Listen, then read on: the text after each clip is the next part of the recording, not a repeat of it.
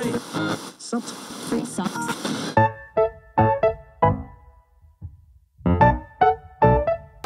work to come here, to be here, to see this man, to see him perform.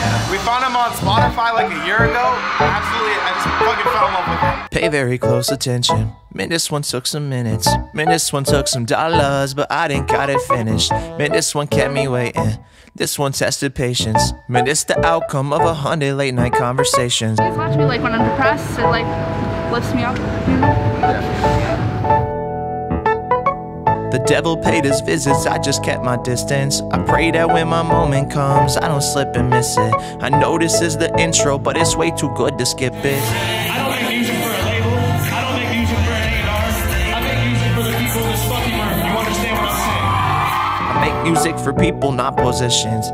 Okay, I think a little too headstrong. My best friend is my headphones. I write raps and sing songs. Got a playlist full of theme songs. If I was back in 7th grade, then this would be my ringtone. No, I can't talk for too long. Phone bill will be too strong, I know.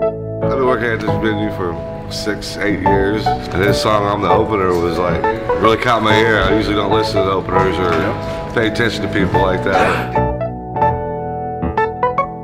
Kids in college used to hate on the flow, but now they hit me up to get some tickets to a show. I'm like, hell yeah, I would love it if you go, but tickets are 25 and you can buy them at the door. See, this what God brought me for, truth in all my piano chords. Show my teeth and let it roar, way too real to be ignored. I know you got a busy day, you ain't got no time to waste, but thanks for coming, join me.